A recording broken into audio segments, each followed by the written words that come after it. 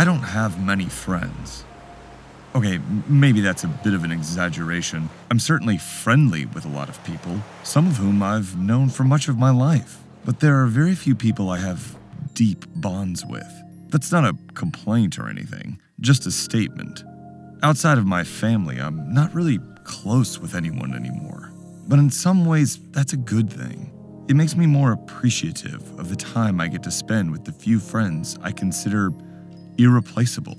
Unfortunately, they just so happen to live on opposite ends of the country, so in order to see each other, we have to travel.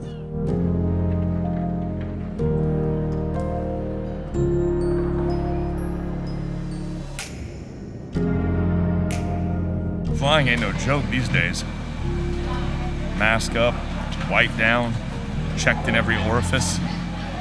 You know, since it's totally dead, Hartsfield, one thing I will request is maybe a little more AC, because you're not spending money on keeping all these stores open, and it is hot as shit in here. Why is it so hot?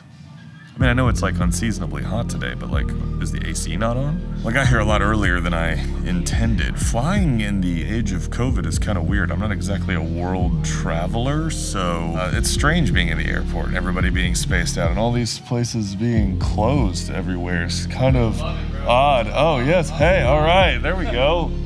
Little YouTube action going on in the airport. See, even with COVID, even under these travel restrictions, YouTubers still got to make content. So there's one thing you can count on: death, taxes, and content. I have to admit, that was pretty funny. I started vlogging and like immediately another YouTuber goes by vlogging. Like, what are the odds?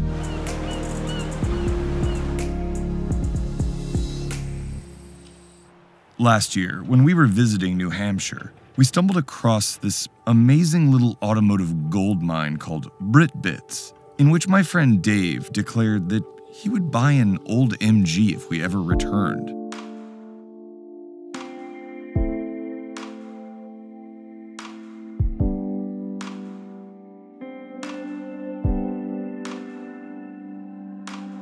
Look, I don't know how successful we're gonna be at convincing Dave to buy a classic British sports car, but as you guys might have seen by now, based on the B-roll or whatever, this place is incredible. This place is exactly the kind of place that you want to come to if you are a car enthusiast. Whether you like British cars or not, this is amazing. This place is just saturated in all of the history and mystique of those sort of classic British cars of the 60s and 70s and earlier. There's some really rare metal in this place, and it is absolutely awesome. It's called BritBits. We are in somewhere in New Hampshire. I'll put like the actual location on the screen because I don't know. I'm not from here, but this place is epic. No, he didn't buy one. But as is often the case whenever we're together, we inadvertently received a wonderful joke via the owner's offhand comment about my vlogging with a mask on. So apparently I was just informed by Dave that as I was doing some of this talking to camera recording at the BritBits place, the kindly gentleman who showed us around said, "Does your friend want to take the panties off his face?" Apparently referring to my my mask. And all I can say to that is, well played, older gentleman. Well played. I have no doubt we'll be getting a lot of mileage out of that one.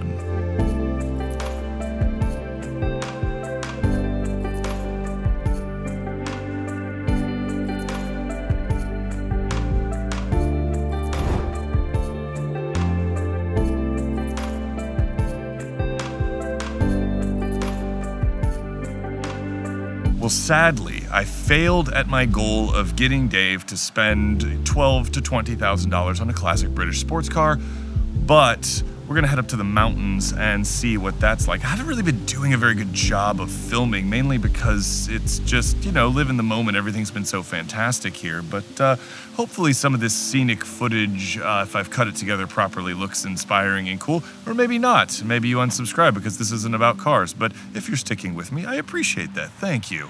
And let's go see some more scenic, beautiful, northern New England, New Hampshire fall vibes. And that's really what these trips are all about. Going places, seeing things, and spending valuable time together, replenishing that deep well of friendship that's so important to all of us. It's the same reason I cherish going to Disney with my family. It's also the reason so many of us have been struggling during the pandemic and the quarantines that resulted from it. It seems that a return to normal life may be on the horizon, and I hope that whenever it is safe to do so, you find those friends and family members you've been missing and embrace them, spend time with them, and replenish your well, because it's family and friends like this that keep that well from running dry.